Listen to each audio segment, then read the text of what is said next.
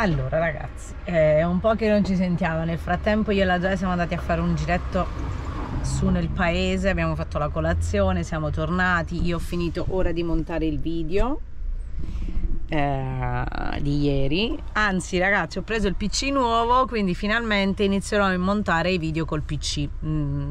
Ci mettiamo alla prova. E oggi questo è un video tanto così, era giusto, è un video tutto pieno di chiacchiere e quindi è stato molto semplice da montare. Nel frattempo volete sapere dove siamo? Siamo sempre qua. Comunque tende super promosse, siamo sempre qua. Il meccanico ancora non si è visto, però c'è una bella giornata.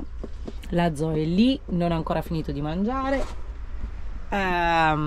Aggiornamenti. Allora, aggiornamenti non ne ho, perché in realtà il meccanico, ragazzi, non è arrivato e quindi non so precisamente cosa fare. La decisione che penso che ho preso per oggi è che noi oggi stiamo qua, stanotte dormiamo qua.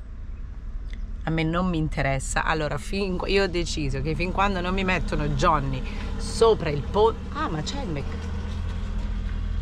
No, ragazzi, mi sa che è arrivato, però non mi ha calcolato di strisce, quindi noi restiamo qua tutto il giorno, tutti i giorni, fino a che il meccanico non prende Johnny e lo mette sul ponte, perché l'unico blocco che abbiamo noi è che non possiamo dormire dentro il furgone se Johnny è dentro l'officina, naturalmente, perché lui mi ha detto io non ti posso chiudere dentro. E ok, però fin quando lui non me lo mette sul ponte io da qua non mi muovo, ragazzi. Io occupo questo parcheggio fin quando lui non prende una decisione, perché così lo tengo sotto controllo e gli metto anche un poco di ansia and wall, che gli metto un po' di fretta nel fare questo lavoro. Prima finisce meglio è, perché in realtà una volta che lui me l'ha messo sul ponte, almeno da quello che ho capito, in un paio di giorni al massimo si dovrebbe risolvere il problema e sistemare il tutto. Quindi in realtà se io sto qui fino a che lui non lo mette sul ponte, Zoe aspetta un attimo, dove vai? E poi quando va sul ponte 2 giorni le posso fare in albergo, oppure forse c'è mio zio a Genova e posso andare da lui 2 giorni. Comunque quello è tutto da valutare, però io oggi resto qua, ragazzi, oggi stiamo qua. Poi campeggiamo ovunque. Comunque ho deciso che resto qua, che adesso mi faccio un caffè, pranzo qui. Dopo pranzo adesso cerco sull'app se c'è qualche sentiero da fare, tanto comunque qua siamo in montagna, c'è anche il fiume, ma non riesco a capire come si scende al fiume e quindi non possiamo scendere. Però adesso guardo un attimo se c'è qualche sentiero carino da fare, un posto carino da andare a vedere, perché anche il paesino dove sono andata oggi a fare colazione in realtà quello è, non c'è più niente.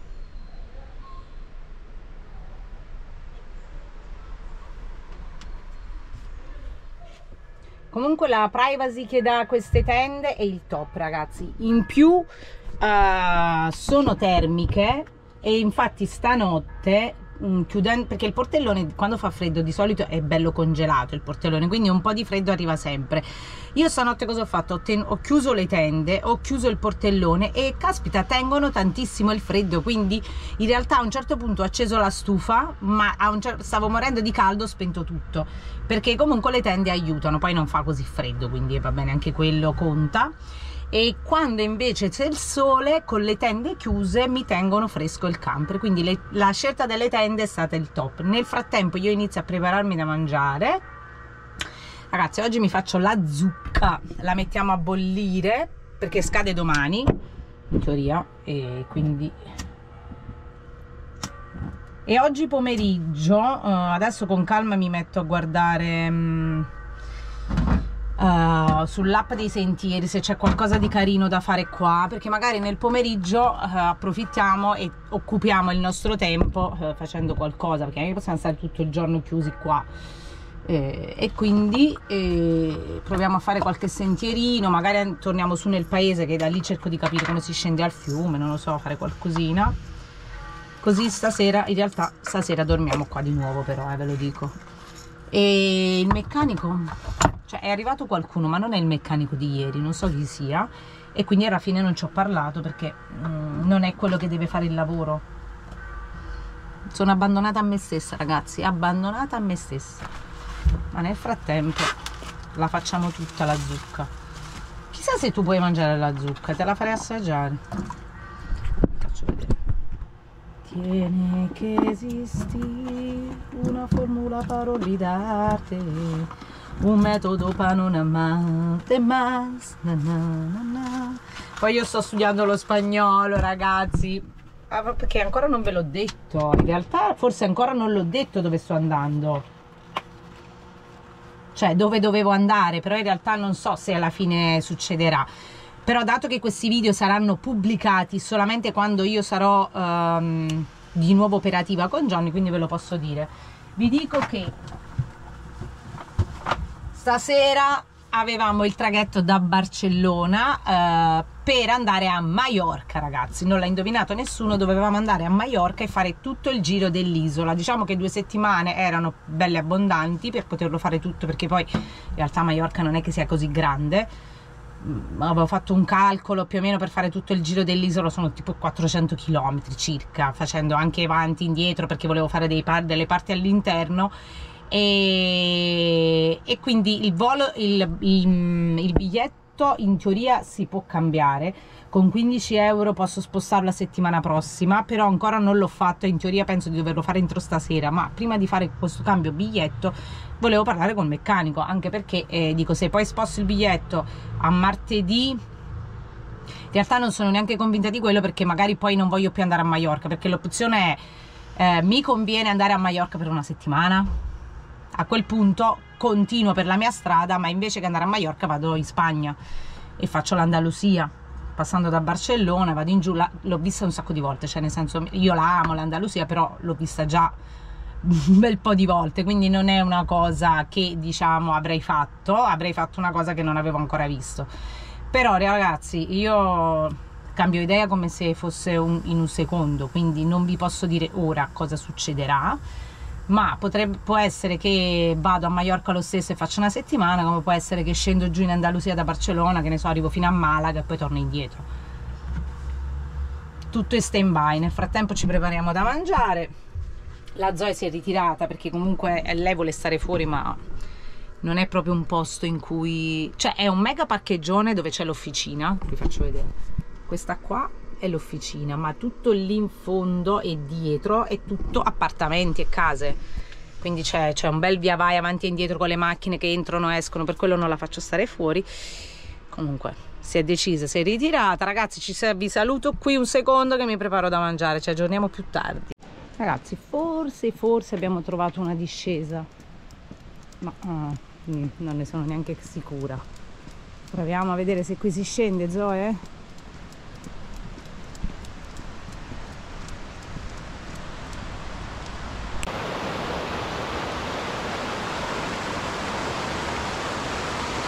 Forse da qui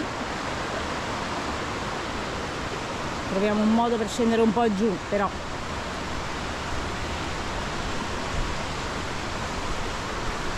o qui è chiuso. Ah, guarda, da lì vediamo.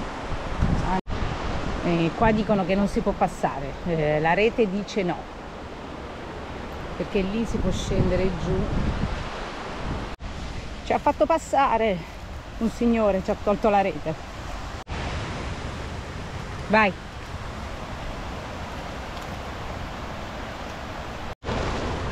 Sei contenta? Ti sei anche fatto un piccolo bagnetto, non ti bagnare troppo, che poi non ti asciughi. Vabbè ragazzi, almeno stiamo un po' all'aria aperta finché non piove, perché comunque oggi danno pioggia, ma danno pioggia verso le 5. Per ora sono le 2:30 e fa anche caldo, infatti mi tolgo la felpa e poi dopo provo a risalire il fiume di là a vedere com'è.